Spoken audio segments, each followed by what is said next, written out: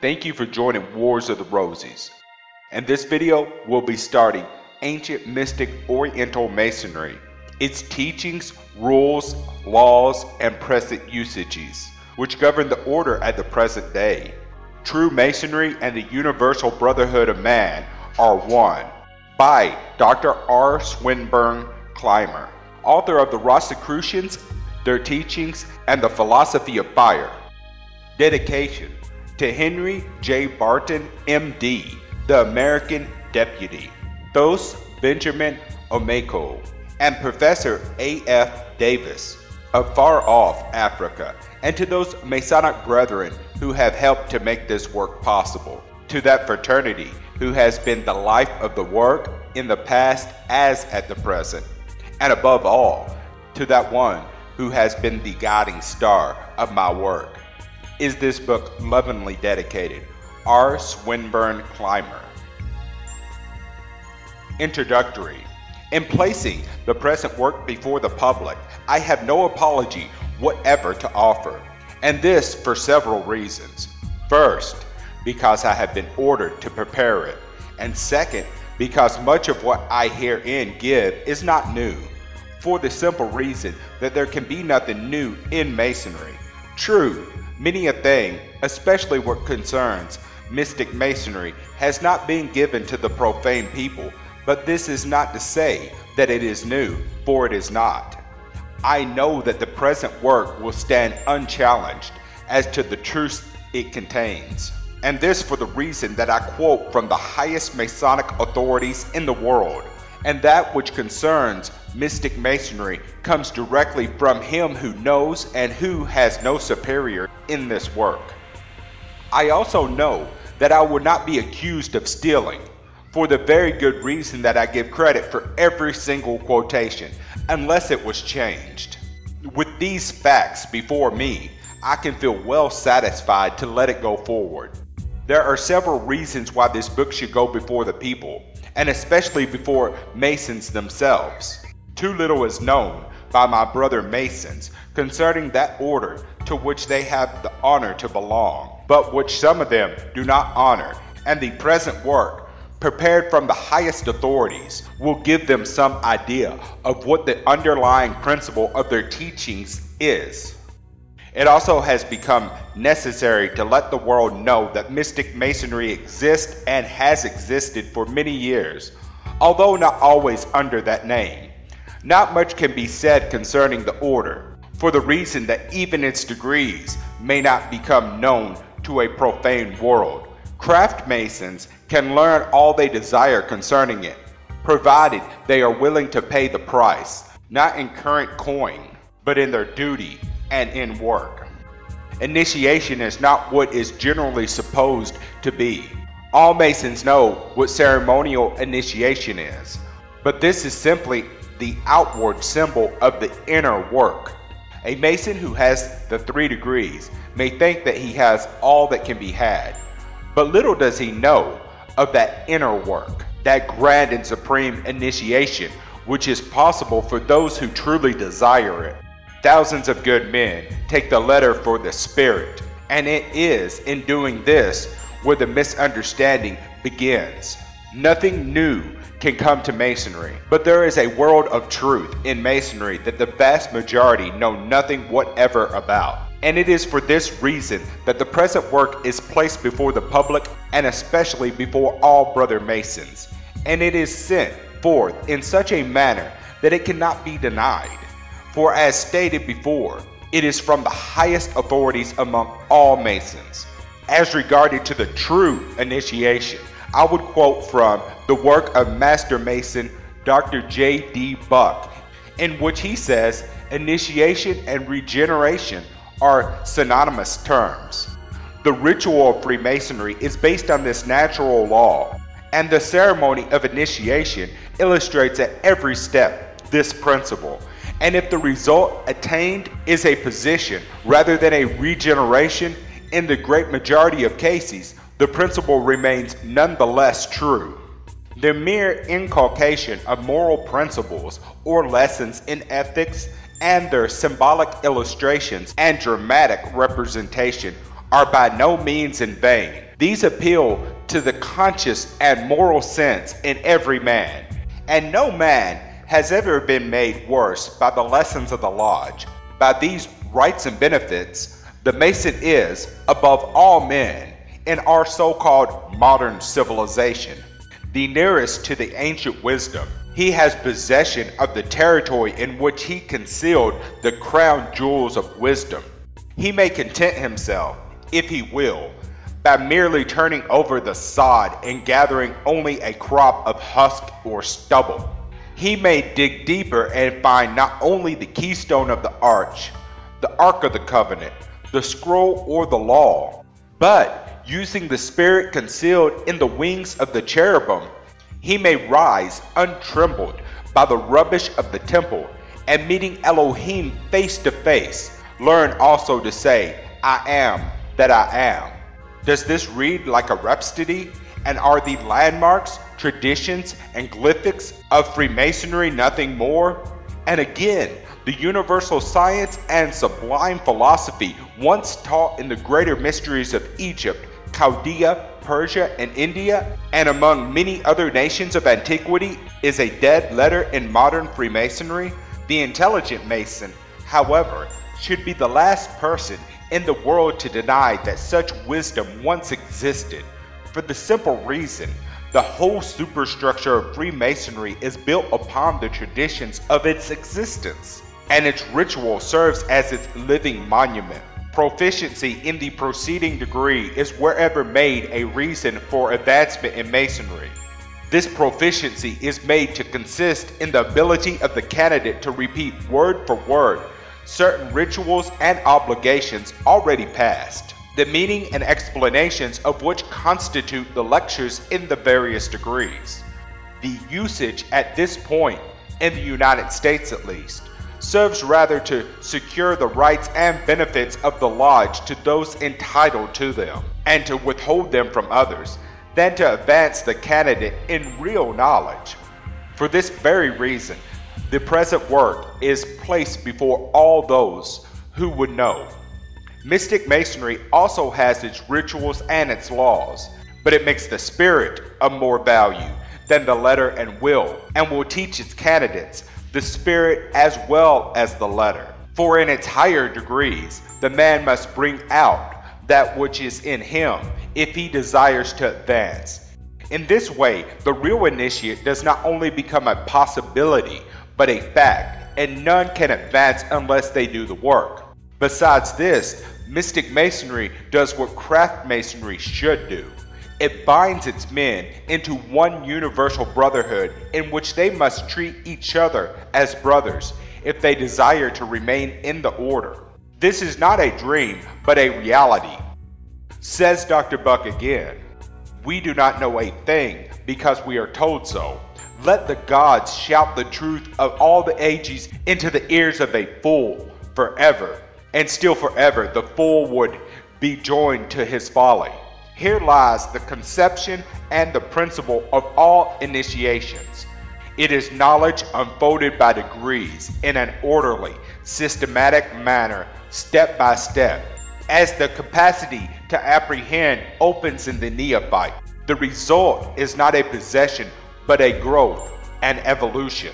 Knowledge is not a mere sum in addition, something added to something that already exists, but rather such a progressive change or transformation of the original structure as to make it, at every step, a new being. Real knowledge, or the growth of wisdom in man, is an eternal becoming, a progressive transformation into the likeness of the supernatural goodness and the supreme power. In a work of this nature, not too much can be said as regard the supreme initiation, and those who may be truly interested, I would refer to the Rosicrucians, their teachings, and to the philosophy of fire, both of which contain chapters on the true initiation. 99 Masons out of every 100 would laugh at the occult science. And yet, were it not for the occult fraternities, Masonry could never have existed. The secret doctrine was the universal diffused religion of the ancients and prehistoric world. proof of its diffusion, authentic records of its history, a complete chain of documents showing its character and presence in every land, together with the teaching of all its great adepts, exists to this day in the secret crypts of libraries belonging to the occult fraternities. The Rosicrucian fraternity, more than any other, is to be thanked for keeping the secret and sacred writings intact. Although individual members of this fraternity have been persecuted in many lands and during all centuries, the order or fraternity as such has never been persecuted, nor has there been any interruption.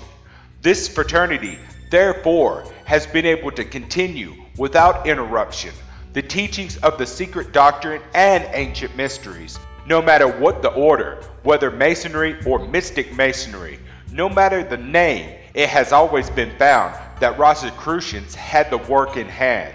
History proves this. It cannot be successfully denied, and none but those who are ignorant try to deny it. Every soul must work out its own salvation. Salvation by faith and the vicarious atonement were not taught, as now interpreted by Jesus, nor are these doctrines taught in the exoteric scriptures. They are later and ignorant perversions of the original doctrines. In the early church, as in the secret doctrine, there was not one Christ for the whole world, but a potential Christ in every man. Theologians first made a fetish of the impersonal, omnipresent divinity, and then tore the Christos from the hearts of all humanity in order to deify Jesus, that they might have a God made peculiarly their own. Masonry does not teach salvation by faith, nor the vicarious atonement. Go through the degrees, study the history as taught by its greatest masters, and you cannot find that it teaches this doctrine. Boldly do I claim that this doctrine does not make Christians, but it does make criminals. The reason for this is plain. All the ancient mysteries had the true doctrine, and so had the early Christians. Masonry, before it was contaminated by the disciples of Loyola, the Jesuits, had it also. It is for Masons to bring out the good and the true from the rubbish. Says Brother Buck again, humanity in toto is the only personal God. The Christos is the realization or the perfection of this divine persona in individual conscious experience. When this perfection is realized, the state is called Christos. With the Greeks and the Buddha, with the Hindus, be ye perfect even as your Father in heaven is perfect. Then, my brother, if Christ and Buddha are one and the same, why condemn you those that follow the Buddha? Know you not that they who follow the Buddha follow the same Christ as you under, but another name? We have brought the same selfishness into our religion that we indulge in regard to our other possessions, such as wife and children, and houses, and land and country, and this same partisan spirit as in our politics. And this more than anything else appears to justify selfishness in general, militates against the brotherhood of man, and prevents the founding of the great republic, composed of many nations and all people. This idea of universal brotherhood, which was a cardinal doctrine in the ancient mysteries, as it is involved in the first postulate of the secret doctrine, and openly declared in the third, and which is equally given the very first rank in true Masonry, is the logical deduction from our idea of divinity and of the essential nature and meaning of Christos. In Mystic Masonry, the idea of the universal brotherhood of man is one of the supreme laws and a cardinal principle. Before the candidate can start out in even the first degree of Mystic Oriental Masonry, he must subscribe to the rules of a universal brotherhood. And this is not a dead letter, for the secret code will see to it that he not only obligates to treat all other members of the order as brothers, but that he will do it. There is no exception to this rule. All alike must obey it or pay the natural penalty. There can be no exceptions to this rule. Brother for brother, and not brother against brother. We live or die together. Masonry, nor Mystic Masonry, does not preach a new religion, but reiterates the new commandment announced by Jesus, which was also announced by every great reformer or religion since history began. Drop the theological barnacles from the religion of Jesus, as taught by him and by the Essenes and Gnostics of the first centuries, and it becomes Mystic Masonry. Masonry in its purity, derived as it is from the old Kabbalah, as a part of the great universal wisdom religion of the remotest antiquity, stands squarely for the unqualified and universal brotherhood of man, in all times and in every age. To Christianized Masonry, or to narrow it to the sectarian bonds of any creed, it is not only to dwarf and belittle it, but most inevitably result, as among warring sects, has always resulted with religion, in sitting brother against brother and lodge against lodge.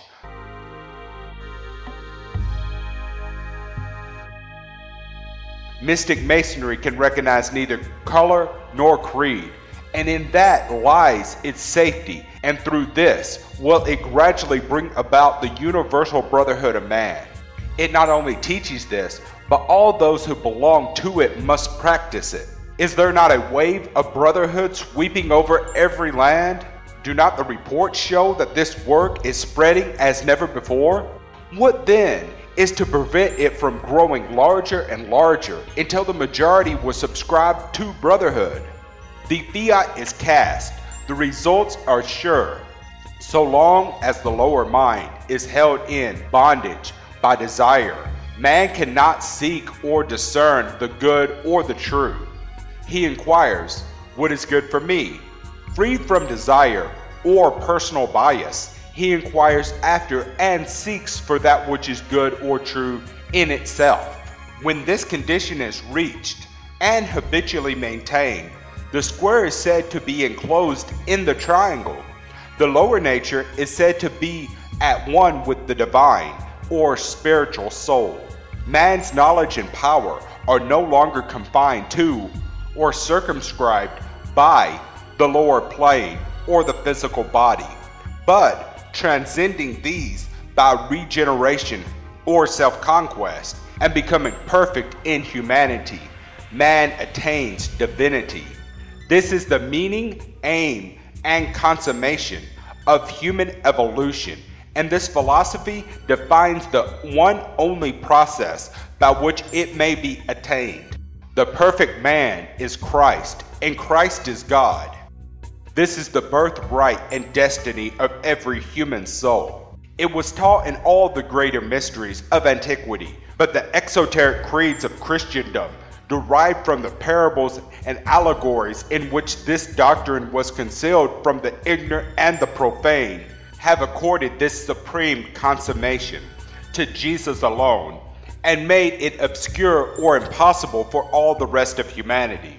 In place of this, the grandest doctrine ever revealed to man, theologians have set up salvation by faith in a man-made creed, and the authority of the church to bind or loosen on earth or in heaven. Law is annulled, justice dethroned, merit ignored, effort discouraged, and sectarianism, atheism, and materialism are the results. All real initiation is an internal, not an external process. The outer ceremony is dead and useful only so far as it symbolizes and illustrates, and thereby makes clear the inward change. To transform means to regenerate, and this comes by trial, by effort, by self-conquest, by sorrow, disappointment, failure, and a daily renewal of the conflict. It is thus man must work out his own salvation. The consummation of initiation is the finding of the Christos. The problem of genuine initiation or training in occultism consists in placing all the operations of the body under the dominion of the will, in freeing the ego from the dominion of the appetites, passions, and the whole lower nature. The idea is not to despise the body, but to purify it or transmute it. Not to destroy the appetites, but to elevate and control them absolutely. And this is known in alchemy as the transmutation. This mastery of the lower nature does not change the key of the physical nature as such, but subordinates it to that of a higher plane. Without this subordination, the clamorous lower animal nature drowns out all higher vibrations. As if in an orchestra, the bass vowels and the drums only could be heard, and noise rather than harmony results. Hence the saying, "He that conquers himself is greater than he who taketh a city." Says Dr. Buck, while every true Mason is the most loyal of men to every office of a woman, as mother, sister, daughter, and wife, as companion, friend, and inspirer of man, he would have been trampled by her presence in the lodge, and she would receive no benefit by being admitted.